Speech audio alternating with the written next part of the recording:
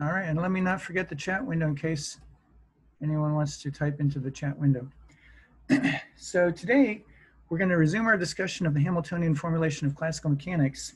We're looking at a variety of interesting applications. And as you know, yesterday, I posted homework assignment number 10, where we do look at a variety of applications of the Hamiltonian formulation. The homework assignment begins with a fascinating piece written by a famous mathematician. And this was a remarkable thing when Edward Witten, a physicist, received the Fields Medal. That's kind of like the Nobel Prize in mathematics. You know, there's really no Nobel Prize in mathematics, but they do have the Fields Medal. So it's remarkable that a physicist would win the Fields Medal. And the survey of his work, which earned him the Fields Medal, includes several references to the Hamiltonian formulation.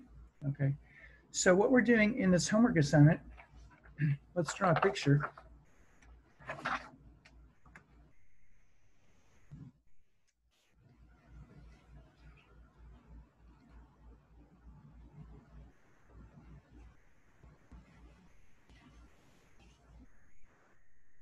Okay.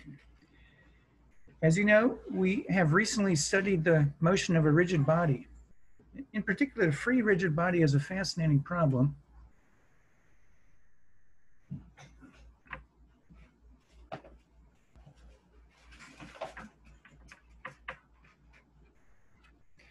And it's useful to review this because, of course, this is one of our foundation results. This is a major achievement of classical mechanics to explain the motion of a free rigid body.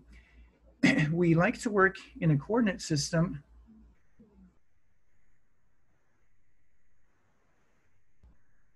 Okay.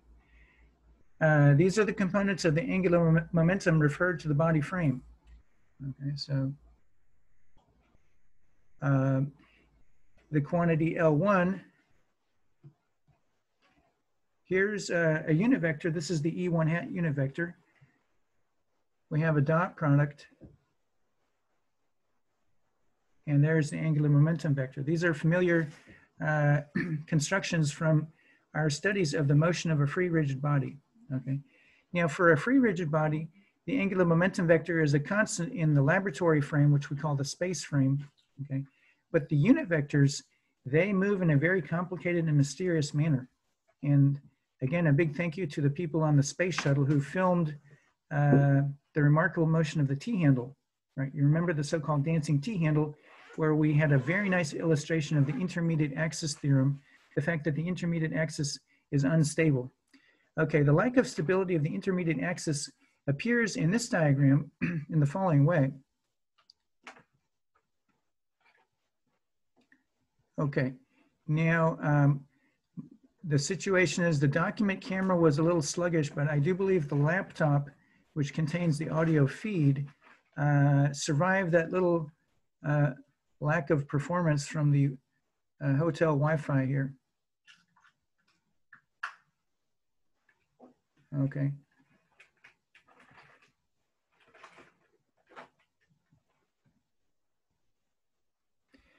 And so what we did several lectures ago, and again, this is on the current homework assignment, part of the analysis included the observation that we do have a couple of conserved quantities.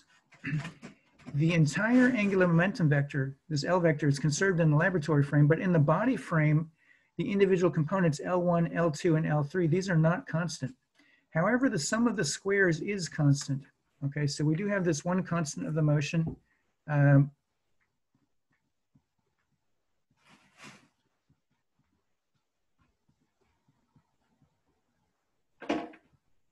Okay, so with reference to these axes, the tip of the angular momentum vector must always be located on a spherical shell.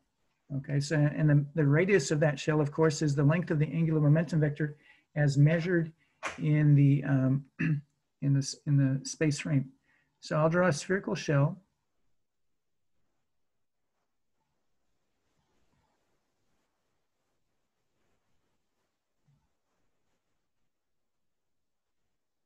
Okay, so far so good. I've drawn a spherical shell.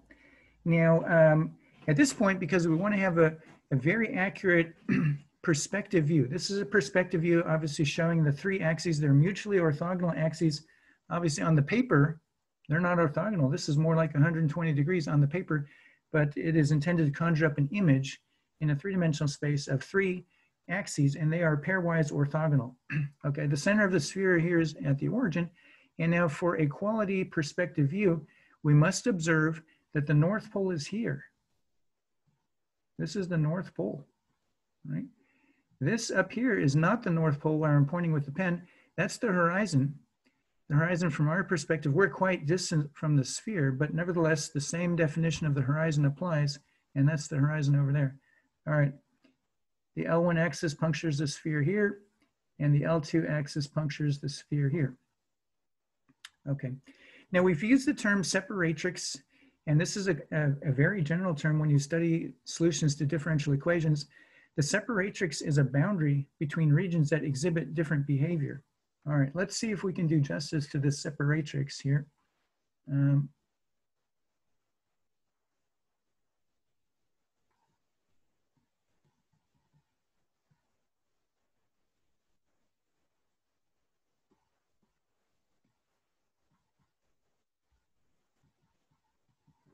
Okay, and so now we can summarize. I'll draw some more separatrix here. This separatrix, what I'm going to do is draw this because this is hidden from view over here. And at this location, we have the L2 axis intersecting the spherical shell. I'm waiting for the document camera to kick in. We do have a slow Wi-Fi. Okay, what I can do is step in and, oh, there it goes. Now it's working. And at some point, I'm going to step in and switch the iPad Pro over to my local hotspot network on the mobile phone. But we can identify this point here. This is the antipodal point. And so this line kind of heads over there behind the horizon like so. Okay, so the motion, as you know, if we're near the L1 axis, the streamlines circulate around here like this. And nearby, they kind of resemble ellipses. They're not perfect, they're kind of more like potato chips, if anything, because they're certainly not planar, but the streamlines of the vector field go around like so. And when we say vector field, it's precisely this vector field that we're going to analyze on the homework assignment. Okay, so now as you get further away, they start to mimic the structure of the separatrix. And again, the construction is one that you can do. We're talking about intersections. We have a spherical shell and the kinetic energy, right? The total kinetic energy, which is a very similar construction. Okay, now this document camera, okay, it's messing with me. Every time I decide to go with the hotel Wi-Fi, then, okay, now it's working. All right, you know what? I think we're gonna switch this iPad Pro. My patience have run out here. Okay, so I'm going to settings. What I'm doing is I'm telling this document camera to change its Wi-Fi. Okay, and here we go. I've instructed it to switch to a different network, and I have a check mark that can only mean that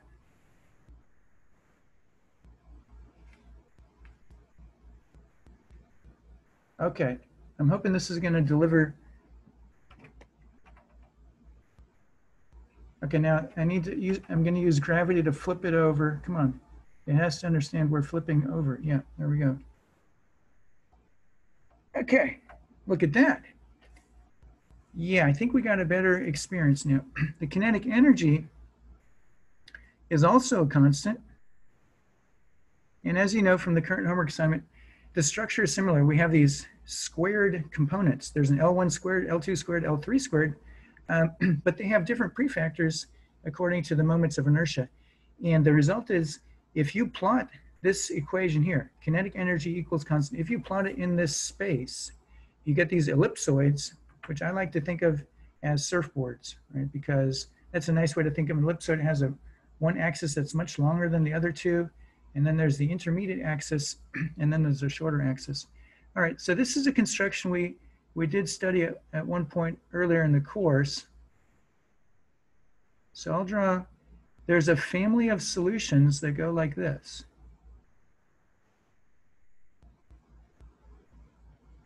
Okay. So all of these curves, they, in terms of like, we like to make observations about the topology. All of these curves here, they go around this fixed point.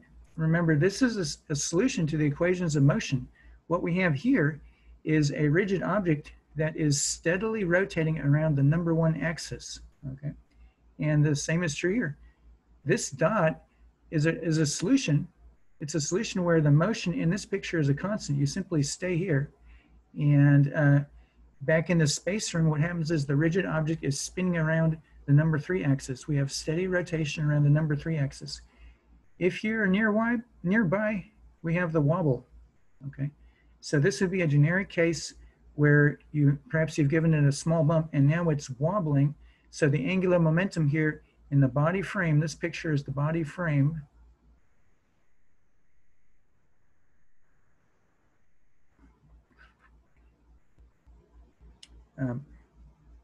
Should really say the body angular momentum frame. Let's squeeze that in here, the body angular momentum frame. So we have these 3 components of the angular momentum. And we know, again, there's a family. Let's see if I can indicate we have a smooth and uniform transition. So if you're nearby this fixed point, we kind of circulate around on an elliptical path. Now, as you explore larger ellipses, well, I kind of botched that one, but that's okay. This is supposed to be an impressionistic sketch. You see they go over the horizon like so, and like so. And then as you get closer to the separatrix, they start to get deformed like this. Okay. And finally, you have these paths. They go and this is what the dancing T-handle was doing. You have a curve that goes like this, right? So for the dancing T-handle, I did post the video in the appropriate homework folder. The system, if you look at the evolution of the angular momentum vector in the body frame, it goes here, it's moving very slowly. So let's put that here as a remark. L moves slowly here. Okay, and that is a remark that applies to this location, this region here, okay? And then it moves quickly here. Okay, so this is kind of a thought bubble. It's a little remark we put here. L moves slowly here. L moves quickly here.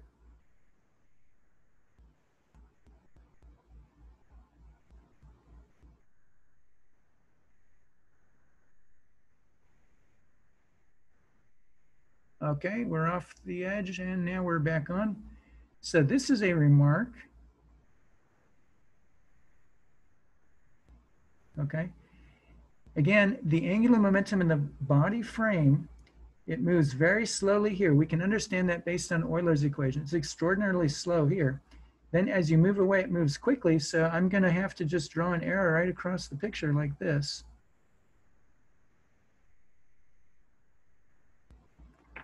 Okay, so I've indicated with these arrows, we're focusing our attention on this curve, the angular momentum vector, and now we're making statements about the time evolution. It moves slowly here, it moves more quickly here. And that's this remarkable behavior with the dancing T-handle. You can also demonstrate it with a tennis racket, etc. This quick half twist, that's this motion here. In the body frame, the angular momentum moves quickly like so, okay? So the important thing is that these curves, these are streamlines of a vector field. Let's put that here. These curves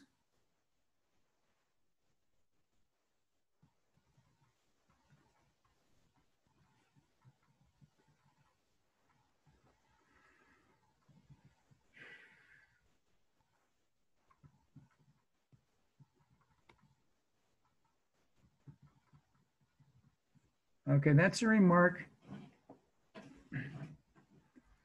That's a remark that applies to all of these curves.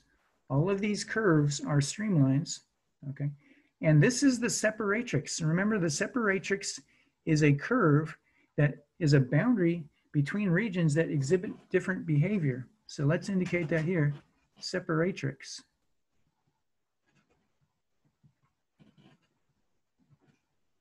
Okay, and I guess stylistically, all of these remarks are being depicted inside their own little box for extra clarity. And what I'm doing now is labeling the separatrix. I've shown the separatrix with a dashed line.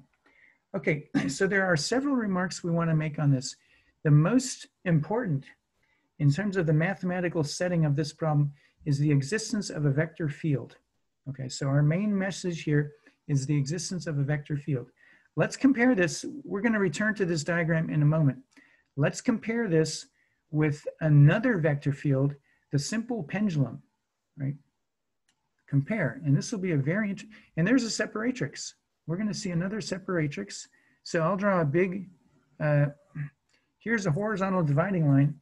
We're going to draw a picture for the simple pendulum.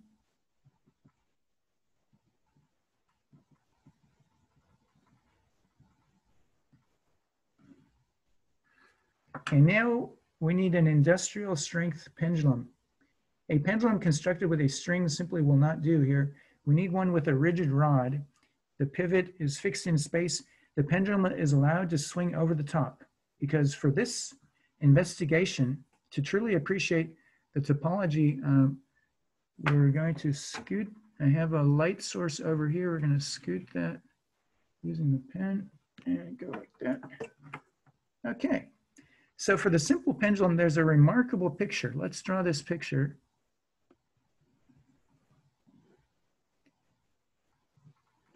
We've been using the angle phi for the simple pendulum, and let's say here's the origin, okay?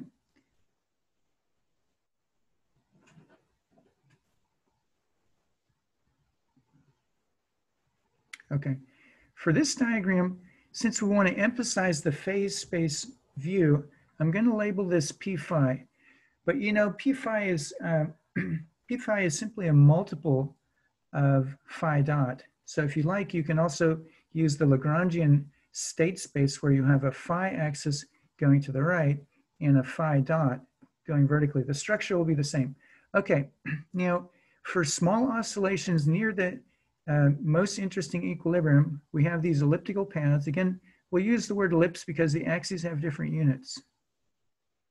Okay, so these pictures here, this is typical small oscillations of the pendulum. And of course, there's a solution. I should draw a pronounced dot.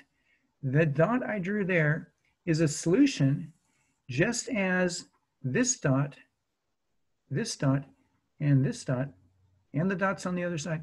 Those are solutions, right? It's a solution where you have an equilibrium, okay? For the case of the simple pendulum, this dot represents a solution where the pendulum just hangs straight down and is motionless. That's a perfectly good solution. The angle phi is 0, and it is constantly 0. So phi dot is 0 as well. That's a solution. The pendulum just hangs straight down. There are other solutions. I want to plan out and budget my space here. There's another solution where the pendulum is balanced vertically upright.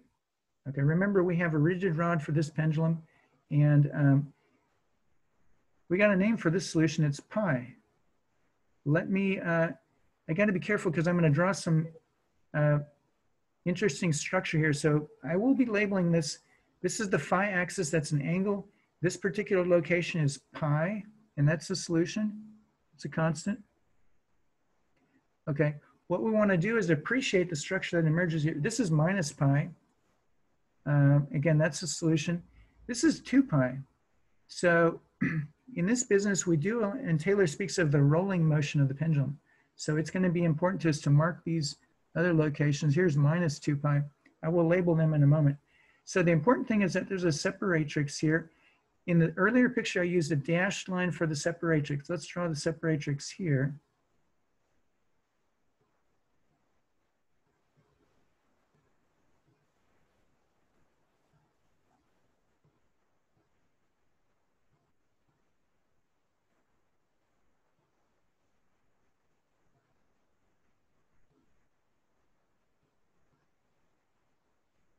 Okay.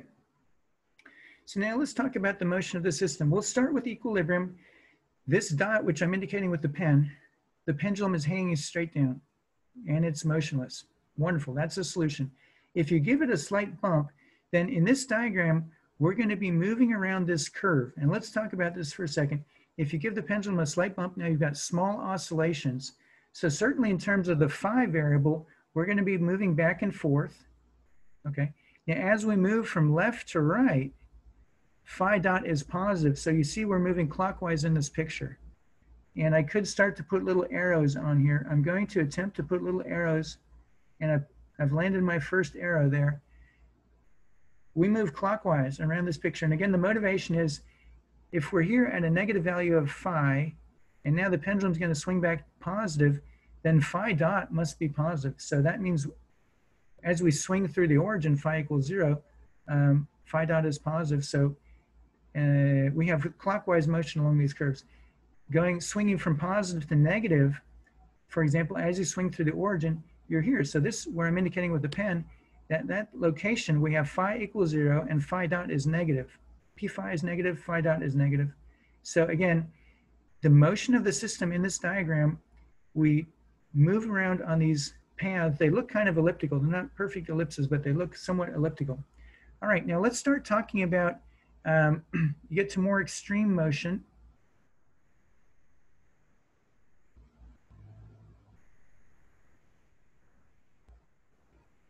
Okay, so there's a pretty decent, this pendulum is swinging. Remember that's pi, so that's 180 degrees. 90 degrees is about here. So this is a pretty decent, okay, now let's consider even bigger. This is getting to be large amplitude. And you remember at the beginning of the course, we computed the period. So we know how to find, we can set up an integral and find how long it takes to go around. But now let's use intuition. Let's look at a pendulum, and I'll draw a few pictures. So this, of course, is phase space, right? This is phase space.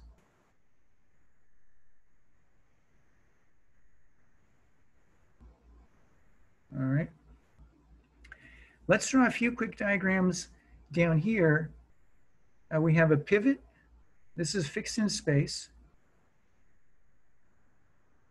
And let's draw a picture of the large amplitude motion. I'm going to scoot that light source over again. All right. So for a typical large amplitude motion, I'll draw a vertical reference line like so. And large amplitude motion looks like this.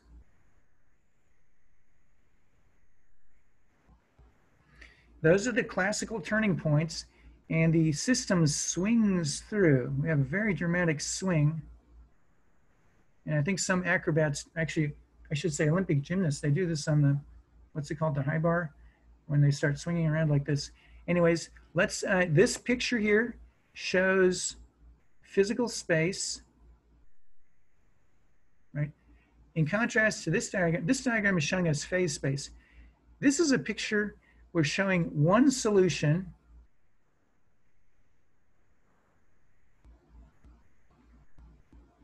Okay, one solution. And parenthetically, let's record, this is a large amplitude solution.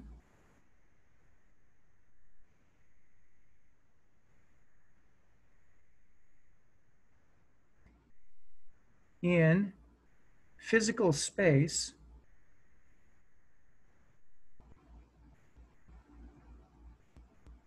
Okay, so the title of this picture, let's underline it because this is the title. This picture shows you one solution. It's a large amplitude solution in physical space. So you could put an x-axis to the right measured in meters. You could put a y-axis going up measured in meters. And these are the classical turning points. Remember, we have the notion of classical turning points.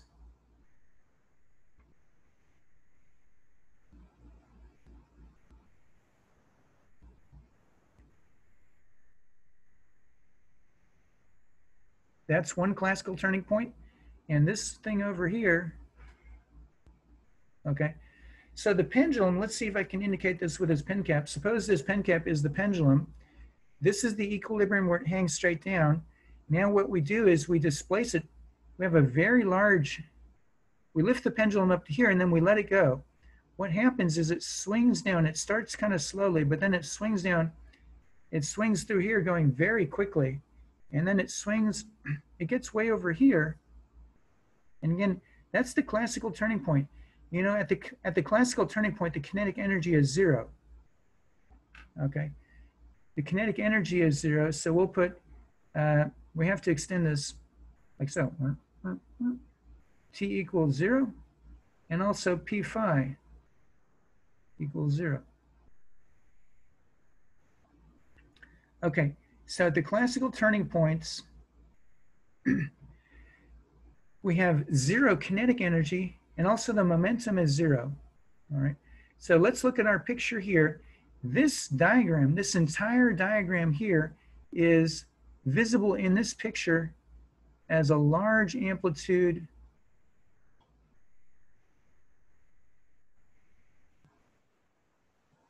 Okay, so this entire diagram is a diagram that gives us more detailed information about one of the curves, this curve here. All right, so what we're doing here, we're starting to appreciate the existence of different spaces in this problem, okay? This diagram, again, this is a very large amplitude, and the important thing to appreciate is in this territory, the pendulum moves slowly, and we could draw a more extreme picture where it goes up extraordinarily close to the vertical, not quite vertical, but gets very close. If you release the pendulum very close to the vertical, then it starts moving slowly. It gathers speed, it swings quickly down through here. It moves very quickly, and then it goes back up on the other side and again moves slowly. So we can make remarks slow, right? You recall, we made some remarks here. L moves slowly here. It moves very slowly here. And it moves quickly here. So let's make the same remarks slow. Here it's moving very slowly. Wait, let's see, pendulum.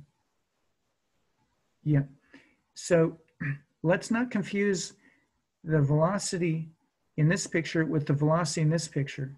Notice at the turning point, P phi is 0. That's right here. So this is the classical turning point. We should label the classical turning point. I guess I'll use the same label and the same dotted line. The classical turning point is right here. This is a dotted line, not to be confused. The separatrix is a dashed line.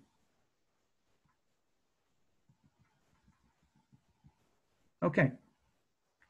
So here's, again, this is the picture in physical space. The pendulum swings back and forth. This is very large amplitude motion, and it moves slowly here. In the physical space, right? In physical space, it's momentarily at rest. But in this picture, it's still moving, right? We're going around this elliptical, it's a quote, elliptical, it's not really an ellipse, right? It's a blob. You can see as you get closer and closer to the separatrix, it's going to get a somewhat sharp feature, right? There's a sharp feature. For truly large, if you go to 189 degrees, if you release this thing 1 degree away from vertical, right, it will move very slowly, and you would have to draw a curve in here. You can see it's not an ellipse because it has a feature that's still smooth, but it's starting to look like it might get a kink, right? As you approach this critical point, the curve would get a kink. Okay, so those are some remarks. Now let's talk about other parts of this diagram. This is the critical point. We're going to say some more words about it. The separatrix goes through here. Oh, wait, this is dash for separatrix. Remember, dash for separatrix.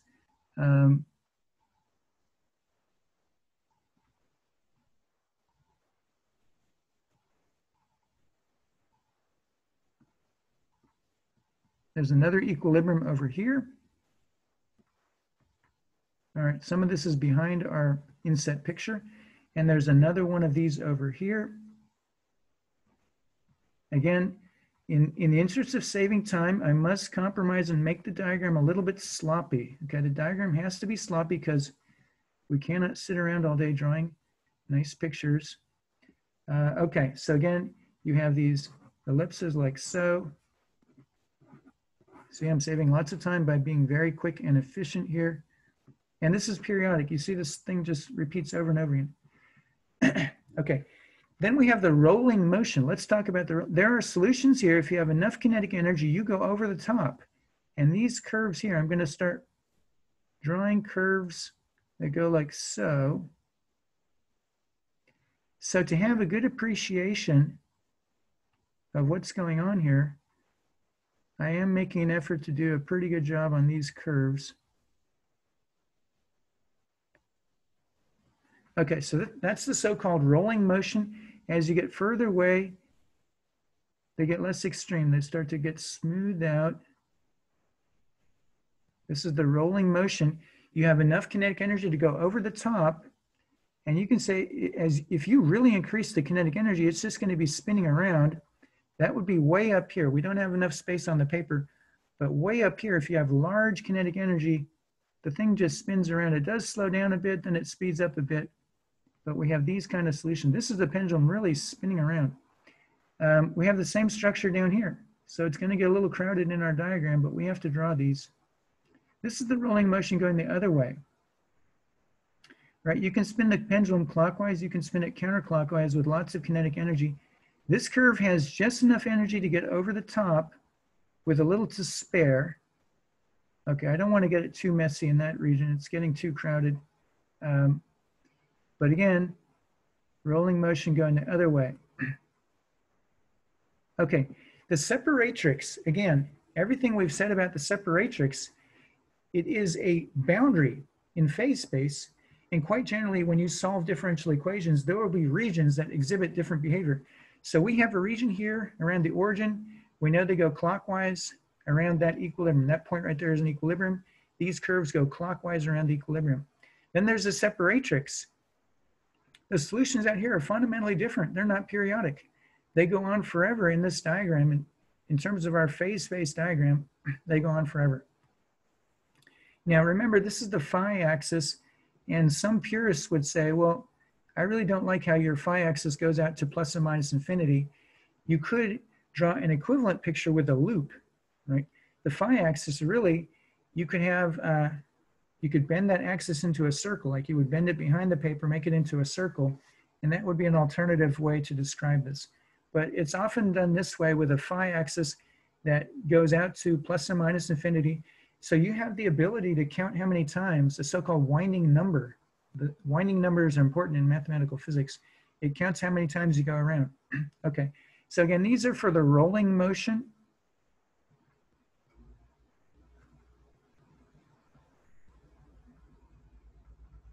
Okay, this would be a typical example for the rolling motion, and we do have the rolling motion up there.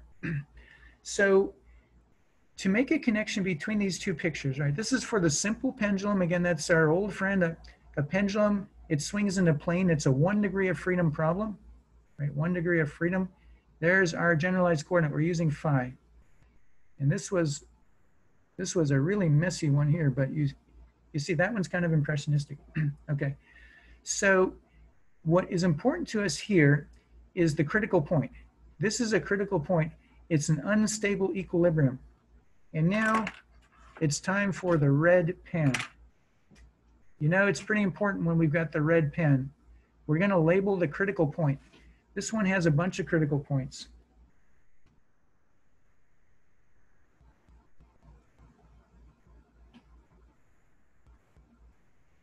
Okay. We have a bunch of critical points. So I will label them unstable equilibrium.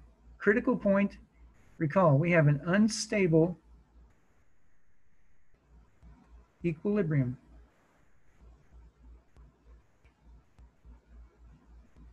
Yeah, I'm really happy with the document camera now with the, I just waved goodbye to that hotel Wi-Fi and used the mobile phone hotspot. Okay, so the critical points. This is a critical point, and we're going to relate this to the tennis racket and the dancing tea handle, right? Because again, the critical points are important. There's a critical point here. This is pretty crowded over here, but we're going to draw critical points.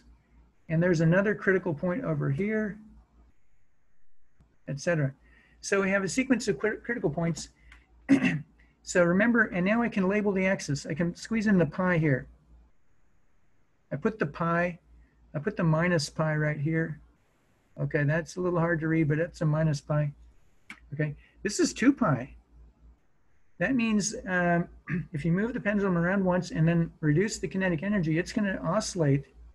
Okay, but if you have a bookkeeping principle, you keep track of the winding number, then this is very important. We got a 2 pi here, and this is minus 2 pi. Okay, and then the next critical, so this is a critical point at 3 pi. This is a critical point at pi. This is a critical point at minus pi. So you can see odd numbers times pi. That's where we have the critical points. Unstable, odd times pi. The stable are even. So unstable is an odd number times pi.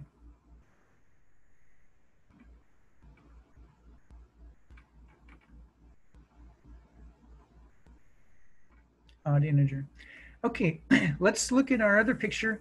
This is the one you're studying on the homework. Again, it's the existence of the vector field that is really important to us. The Hamiltonian formulation gives us differential equations. They're first order differential equations. Q dot equals something, P dot equals something. And so there's a vector field tangent to this sphere. And the vector field tells you how quickly or slowly to go. So now I would like to start bringing in the color. Once again, here's the red pen. These are the important things to us. It moves slowly. And I want to really emphasize, to make that statement, you have to do more than invoke the constancy, right? We learned a lot when we wrote down the fact that the length of the angular momentum is a constant, angular momentum vector. And we learned a lot when we wrote down that the kinetic energy is a constant. But we could not make a statement about how quickly or slowly the system moves in this picture. Using Euler's equations, you can do that, okay? And of course, the Hamiltonian formulation gives you an equivalent vector field. The vector field moves slowly here and it moves quickly here. Okay, so the point of this discussion is, we're filling in some details for the current homework assignment. We have some interesting stuff going on there with, this is a phase space. So the structure here, you'll hear mathematicians say, this is a phase space. It is a two-dimensional phase space. Phase spaces are always even dimensional. And this is a two-dimensional phase space, but it's not a plane, it's a sphere. It's a two-dimensional spherical shell. This is a 2D phase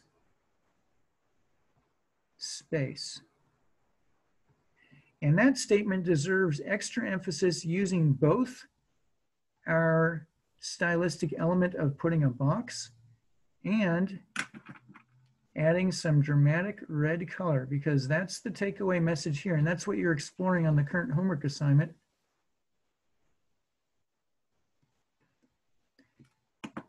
This thing, which is often called the angular momentum sphere, people like to talk about this as a nice example. The observation, the realization that this two-dimensional manifold possesses the structure of a phase space, right? There's a vector field defined that's tangent to this sphere, and that's what you're studying in the homework. And it precisely has the structure of a Hamiltonian phase space. There are some keywords when you take Physics 205. Let's talk about what happens when you take Physics 205. You'll talk about the symplectic structure.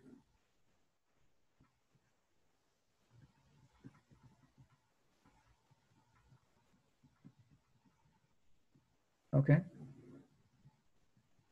So that's up ahead when you take Physics 205. How do you take a vector field?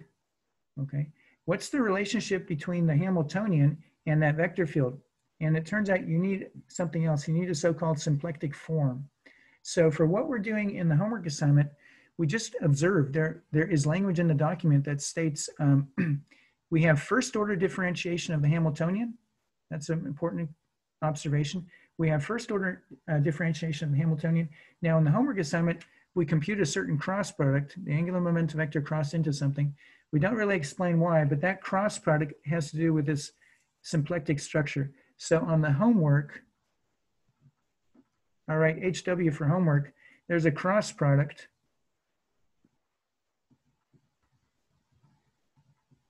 okay? That cross product is kind of a manifestation of this symplectic structure. But again, let's save that for when you take Physics 205. We want to appreciate what's going on there. But that's more appropriate for Physics 205. Okay, I'm a little disappointed.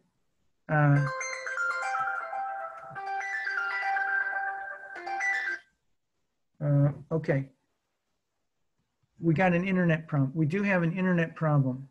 Okay, now I'm worried. How can I assess the health of my internet? Okay, I think we're back. I believe if the pen moves on the laptop screen, that means we got good internet. Okay, so these are a bunch of observations. Again, it's nice to make the comparison between the simple pendulum and this angular momentum sphere. Okay, let's return to what we were discussing last time, canonical transformations.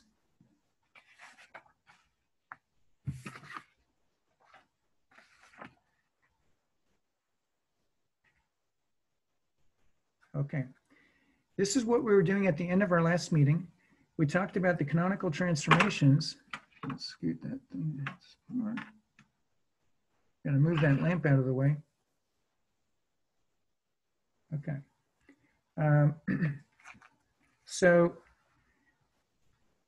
we observed that in the Hamiltonian formulation, you can do more than what we did in the Lagrangian formulation. We saw that in the Lagrangian formulation, it's a very powerful tool that you can introduce whatever coordinates you like.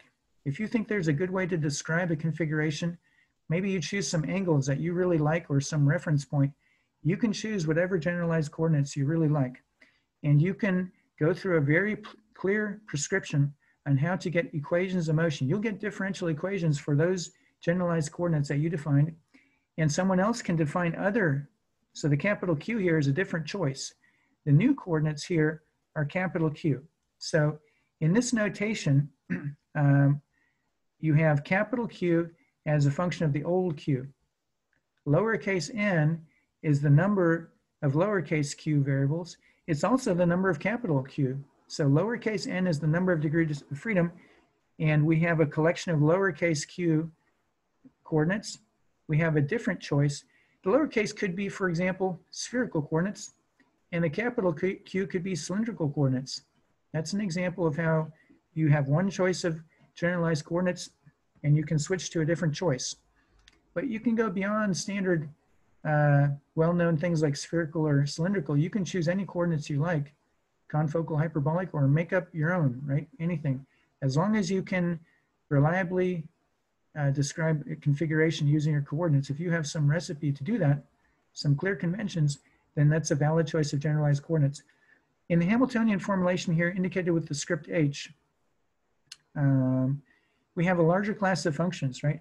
So the new q's can be functions of the old q's and little q and little p. That's the nature of this kind of a statement. This is the notation we use to indicate functional dependence. And again, you'll define some capital P's. So that now we have a collection of q's and p's, the capital ones. These are the new coordinates, and they're functions of the old ones. The one thing that we insist here is that the structure of Hamilton's equations is unchanged. So you can't write down just any functions. We're going to insist that the structure of Hamilton's equation is unchanged. So this was a useful example. And we're going to see why it's necessary to have this square root of 2p, right? So the transformation is similar to what we often call polar coordinates. But it turns out it's necessary to have this square root of 2p. And some of the mathematics is starting to appear here. We computed the total time derivative like so. Then we took these results and we wrote the same thing. Okay, let's do this. Okay, this is going to be a little challenging here. I think what we're going to do.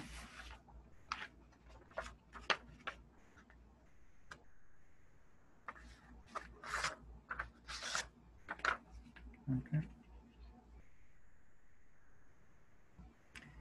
So it's useful to observe that these results for little q dot and little p dot.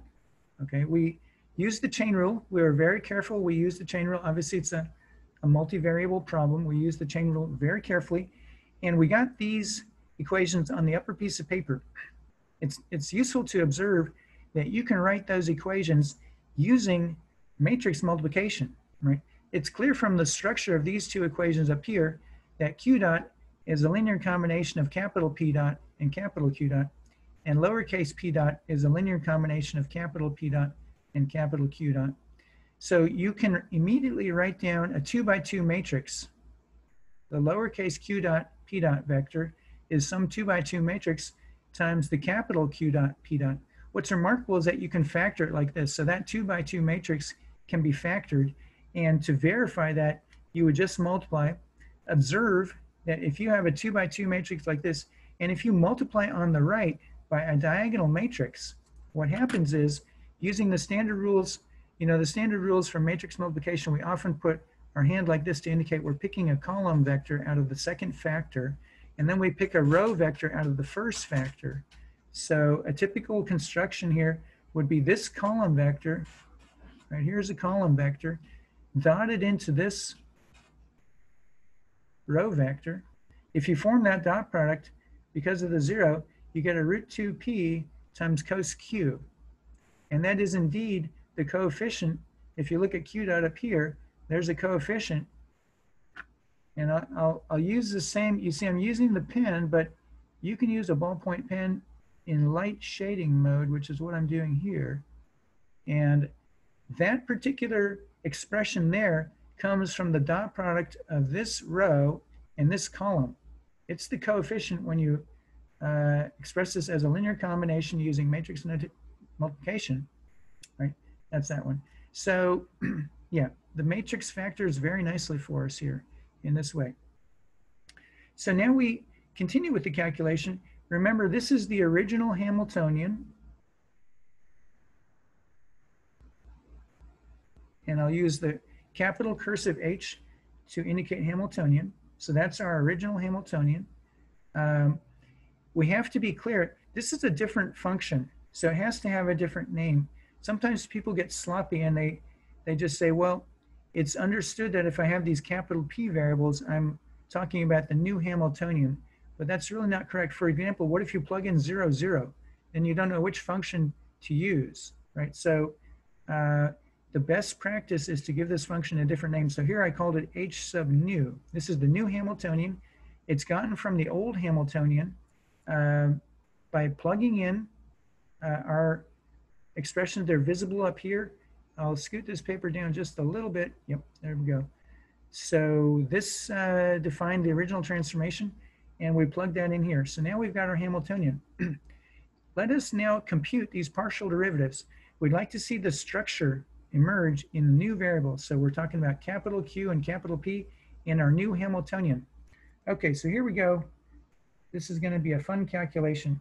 We got this partial derivative of the new Hamiltonian with respect to capital Q. All of the remarks we make here are similar in spirit to what we had to grapple with when we first started doing the calculus of variations. We need a name for the partial derivative of this original H with respect to its first argument, and that name is partial H partial Q.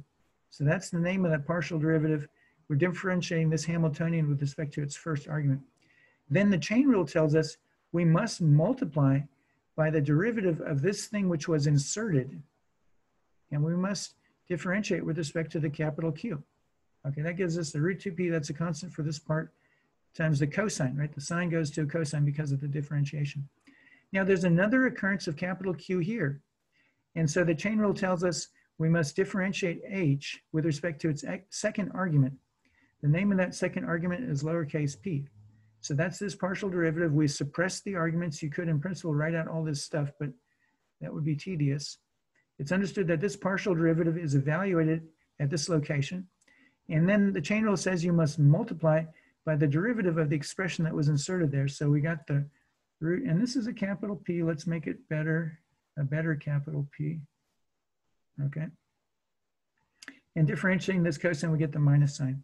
Okay, minus SIN sign. So that's a minus sign SIGN times a sign SIN. Okay, we've got another derivative we have to figure out. What's the derivative? And now I must scoot this up a little like so. Partial H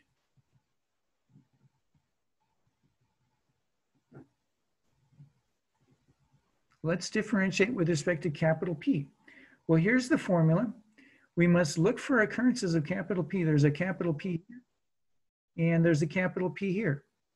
Okay, let's differentiate with respect to capital P. So again, the chain rule tells us we must differentiate the Hamiltonian with respect to its first argument. That's a partial H, partial Q. That's the name of that partial derivative. Now, what's the derivative of this expression with respect to P? Okay, well, the root 2 is simply a constant. Let's write the root 2.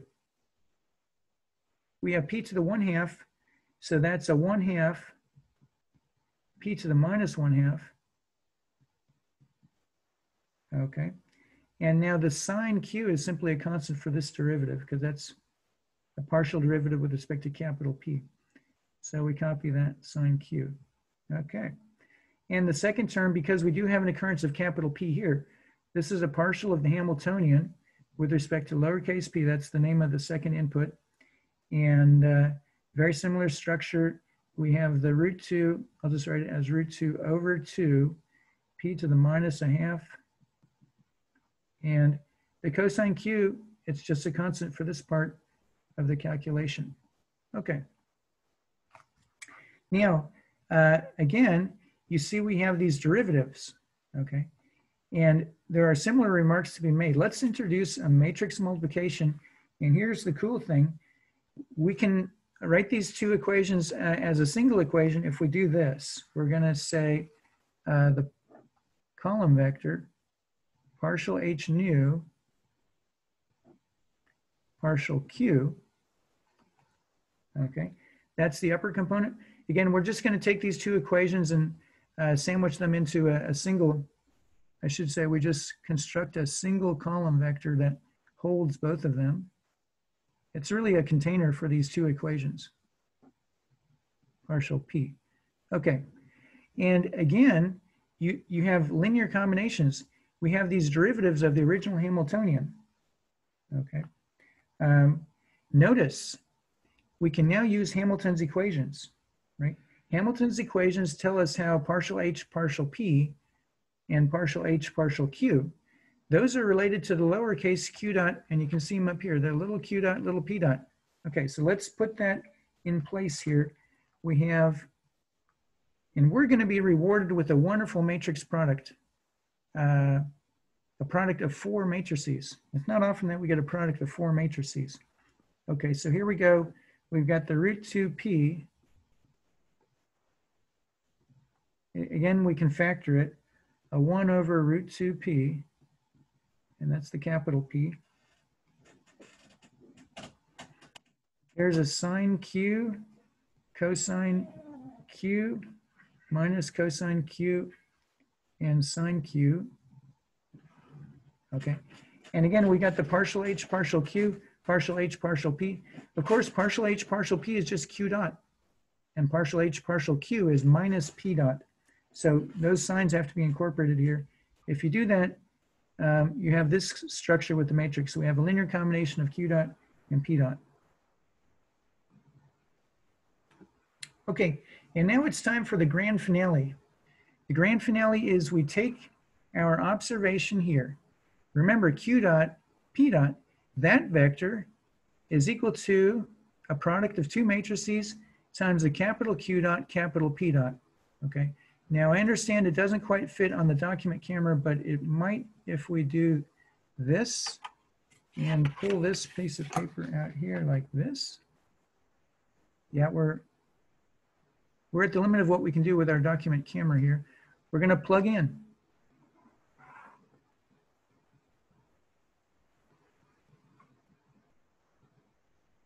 It's time for the grand substitution, the most grand, I should say the grandest substitution of all. Now we do have this product of 4 matrices. This diagonal matrix here times this rotation matrix times that rotation matrix times that diagonal matrix okay? When the smoke clears, okay, of course we use the associativity of matrix multiplication, okay? We multiply these things out. It turns out that these two rotation matrices give you a 90-degree rotation, and the upshot is, all right, that capital Q dot is equal to the partial derivative of the new Hamiltonian with respect to capital P, and capital P dot, this is what we wanted to have happen, and we worked hard for this minus sign here, minus partial derivative of the Hamiltonian with respect to capital Q. Okay, and so that's the important thing. When we say, oh, sorry, I went off the camera. The structure of Hamilton's equations is preserved. So now if you're working exclusively in the new coordinates, once again, you have Hamilton's equations. You know the partial derivative of the Hamiltonian with respect to P is Q dot. You can think of that, just think of good old kinetic plus potential. If you have a Hamiltonian that's a P squared over 2m, you can see that it's just helpful to remember the plus sign here. Think of a P squared over 2m. You differentiate that, you get P over m. That's the velocity.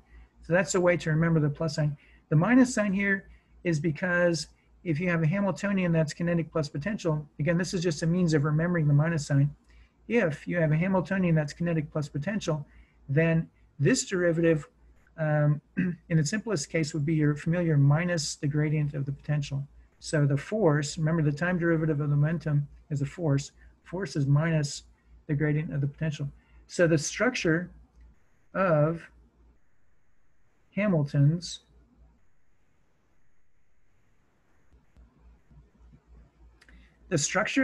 equations is preserved.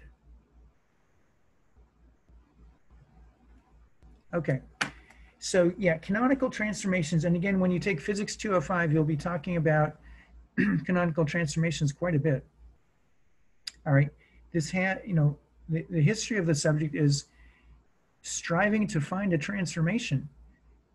Just as in the case of Lagrangian mechanics, sometimes a good choice of generalized coordinates would really help to clean up the problem, and a not so good choice would make for very messy differential equations. So here, the goal with these canonical transformations is, can you find a transformation that will essentially give you such simple differential equations that you can solve them easily? Okay. So let's look at an example for this transformation. Why would you go through this transformation? And remember the remark we had here. This transformation is similar to good old plain polar coordinates, but we have this square root. The square root, it turns out you have to have that square root to make the canonical transformation successful. And we'll talk about other attributes, things like area preserving. We're going to talk about area in phase space. Remember, you can define area in the phase space sensibly. You cannot define distances in the phase space, but you can define areas. And we'll talk about what it means to be area preserving. So that was just a quick remark as to why did we put this square root here? It turns out this square root was necessary. Another way to see it is with the area preserving argument. Okay, but this calculation that we just went through shows that the structure of Hamilton's equations is preserved. That structure. All right, so that's the subject here. So let's do an example. Suppose the old example, the old Hamiltonian example. Let's suppose you have a simple harmonic oscillator. Okay, the pendulum's more complicated because the trigonometric functions are in there, but the good old simple harmonic oscillator at its heart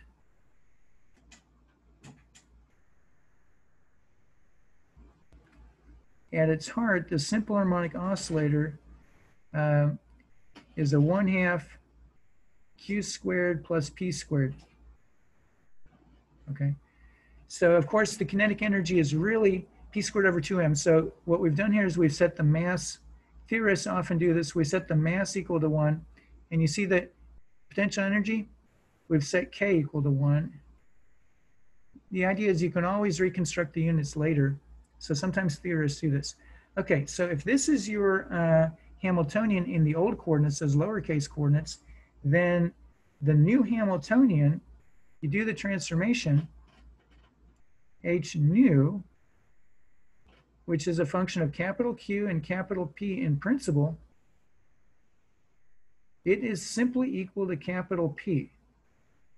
And notice Q is ignorable.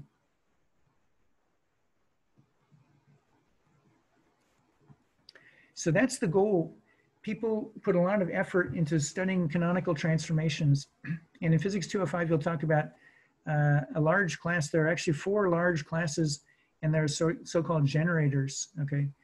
Different means people want to manufacture canonical transformations that will help you solve problems. So this is considered a major milestone. We've done a canonical transformation. The original Hamiltonian was this quadratic, q squared plus p squared. Going to the new coordinates, the Hamiltonian is just capital P. Q is ignorable. What does that mean? It means that there's no occurrence of Q over here, so partial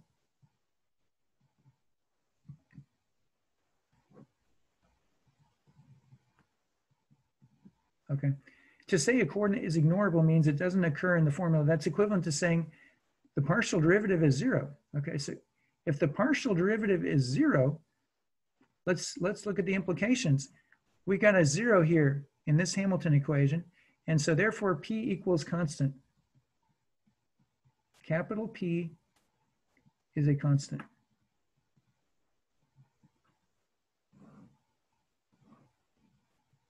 Okay.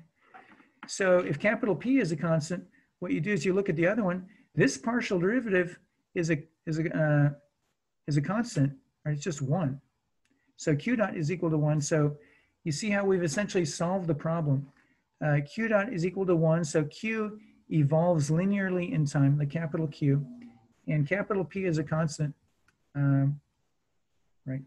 And so you can see from our original discussion, in this case, capital P is just the total energy. And so we have the constancy of the total energy. Right, but that's a nice opportunity to go through the motions for canonical transformations. Okay, let's look at some of the other fascinating things going on in the world of Hamiltonian mechanics. All right, we're going to have a very general discussion here, and this will exercise our knowledge of Chapter 8. Right? We do want to bring in topics from earlier in the course. And one of the important things in Chapter 8 was this idea of the shape of the orbit. For example, for the Kepler problem, the orbit could be an ellipse or a parabola or a hyperbola. Okay, we're going to bring in the same notions here. All right, and there are some remarkable things that happened recently in our discussions of optics. Okay, so we're going to talk about a result that sounds kind of crazy, but here's the result. The Hamiltonian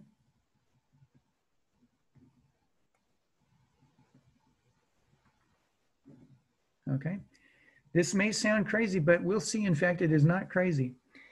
The Hamiltonian for Z evolution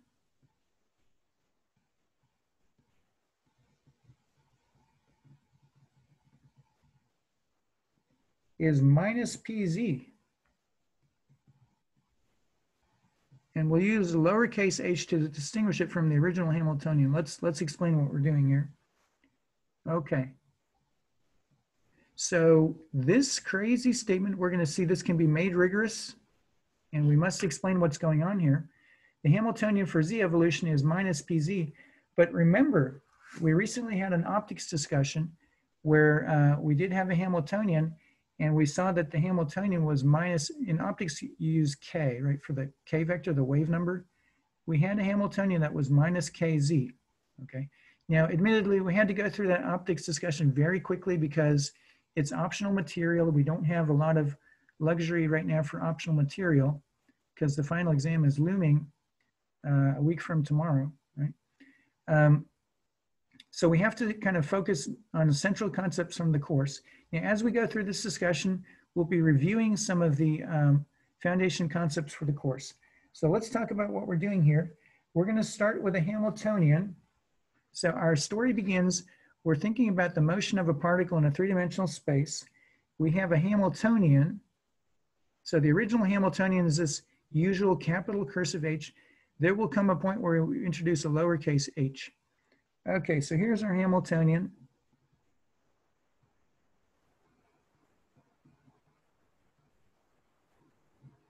We have an r vector, we have a p vector.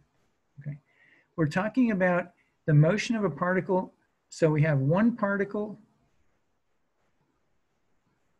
and we're in a three-dimensional space, right? This r vector, x, y, z. This p vector, px, py, pz. That's the usual kind of notation. So there's our Hamiltonian. All right, now for a given value, here's what we're going to do. For a given value,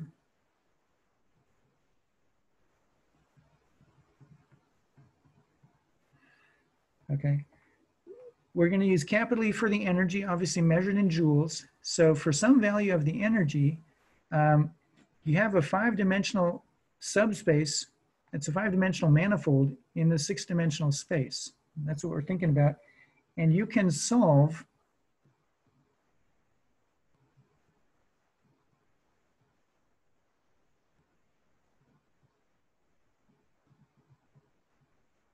okay, and you can get the z component. Okay, so the z component as a function of x comma y comma z comma px comma py. Okay, it's useful as we go through this. That sounds rather abstract. Let's, as we go through this, we'll have an example. It's useful to have an example so we can see what we're saying here. So an example, suppose the Hamiltonian is familiar, kinetic plus potential. So here you have the kinetic energy, the 1/2m, and that's the square of the momentum vector. And then we have some sort of arbitrary potential. It could be a central force problem. It could be the Kepler problem, et cetera, and so forth. But at this point, we allow for an arbitrary potential u of x comma y comma z, like so. So this is an example. This is called kinetic plus potential, right? Certainly a good example, one particle in a three-dimensional space. But for this, for the more general discussion here on the larger part of the paper, we allow for any sort of Hamiltonian. It could be crazier than this, but this is already very useful. This is the case of a particle of mass m moving in a three-dimensional space under the influence of a conservative force. Okay, so in this case, you have pz equaling, you can just solve, and so you set this Hamiltonian equal to capital E, which is a constant. It's the total mechanical energy, 2m. We have E minus u of x comma y comma z. Right? So imagine solving this. We put the capital E here. We're going to subtract the u. We multiply by 2m. We take a square root. And then we must do a minus px squared minus py squared. Okay, so that's a nice concrete example of what it means to solve. You see we have pz as a function of xyz. There's the xyz dependence. And px and py. And we're thinking of E as kind of a prescribed constant. So we kind of think of that as a constant on a separate footing. It's simply a constant. Okay. So the crucial thing now is we're going to make some remarks similar to what we did in optics. We have this three-dimensional space.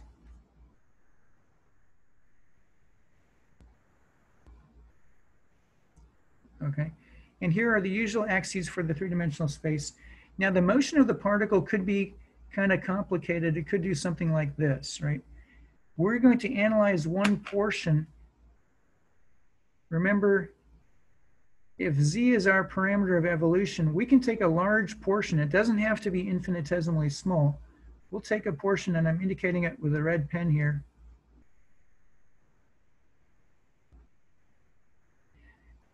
Throughout throughout this red part, you can have a single valued x as a function of z and y as a function of z. Okay, so that's what we mean about when we say z evolution. We're going to use z as the parameter of evolution. So as we move along this red portion of the curve, we're going to be thinking of everything as a function of z. Okay, so z evolution means we have x. We're going to solve for x as a function of z, y as a function of z. We're going to get the shape of the orbit. And remember, we use orbit very generally in classical mechanics. So shape of the orbit. Okay, that is to say, this analysis is not going to tell us how quickly or slowly we move along this path. And that's very important that we understand how there are some central results in chapter 8. Right? In chapter 8, if you look at the chapter summary, for example, one of our favorite formulas was this formula for r as a function of phi. So I'll put that here. Compare, this is a parenthetical remark, compare chapter 8, we had r as a function of phi. So that's a parenthetical remark. And again, that gave us the shape of the orbit. We didn't know how quickly or slowly the particle was moving around the elliptical orbit, for example, or maybe it's a hyperbolic kind of a deflection. But it's very important that we solve for the shape exactly. And that's what we're doing here. We're going to find the shape of this trajectory, at least for one portion. What I've done here is this loop is supposed to kind of indicate the path of the system. The trajectory goes back down. And so if you tried to go over here, we would have double valuedness. For one value of z, we would have 2 different points. So we can't have that. So we restrict our attention to this red portion. We have single valued x of z and y of z. Okay, so the concepts that we're using here are similar to what we did in optics. We introduced this r perp. R perp is simply x comma y. That's the space perpendicular to the z-axis. Okay, and looking at our time budget, this is an optional topic. It's not in Taylor's book, but it's very interesting to notice that -1 times this pz, and that's what we have written here. This we have Hamilton's equation. So our Hamiltonian here is h of r perp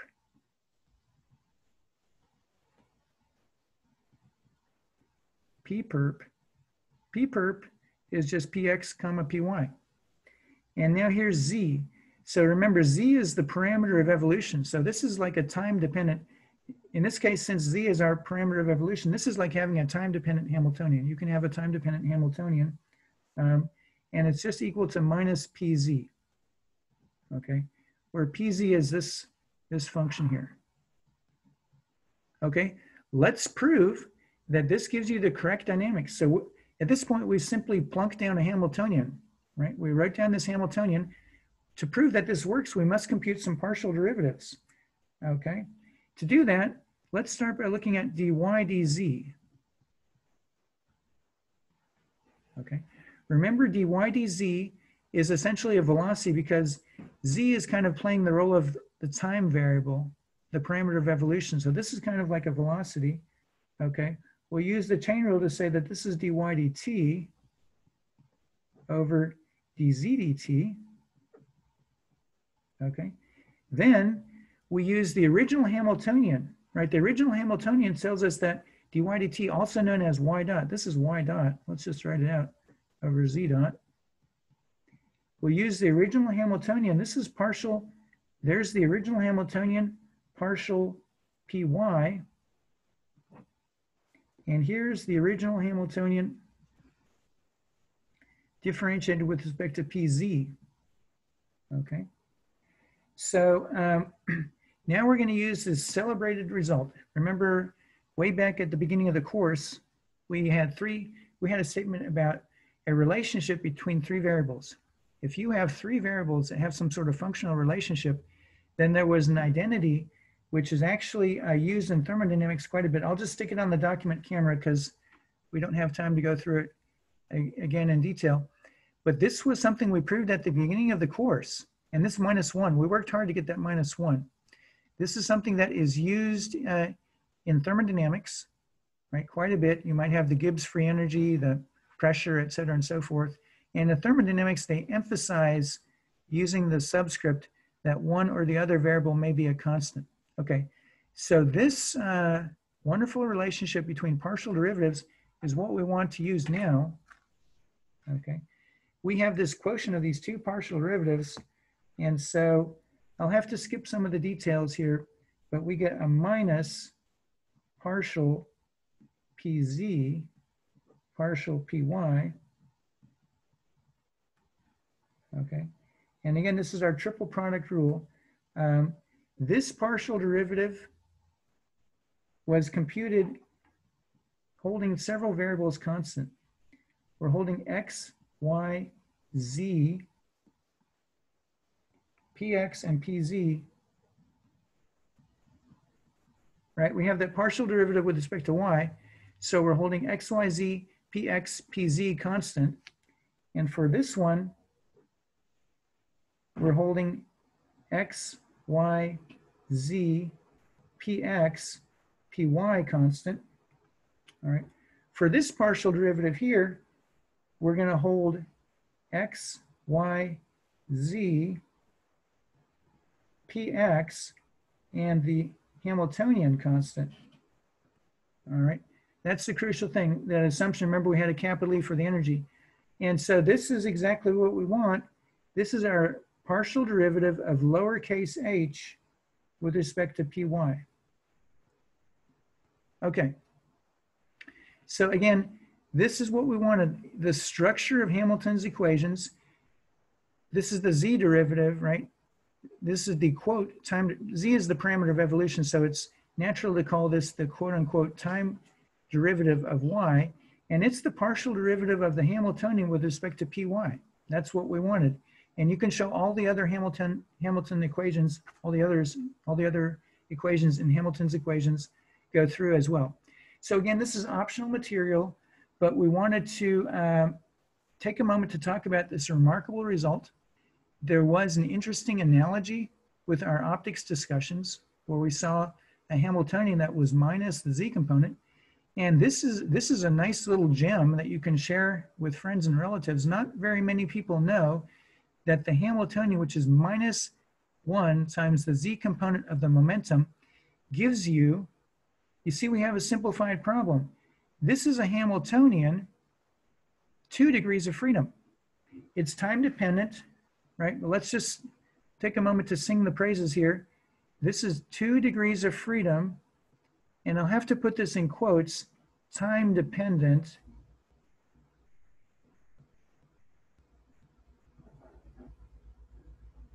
But that's the observation here. Remember the original problem, we had 3 degrees of freedom.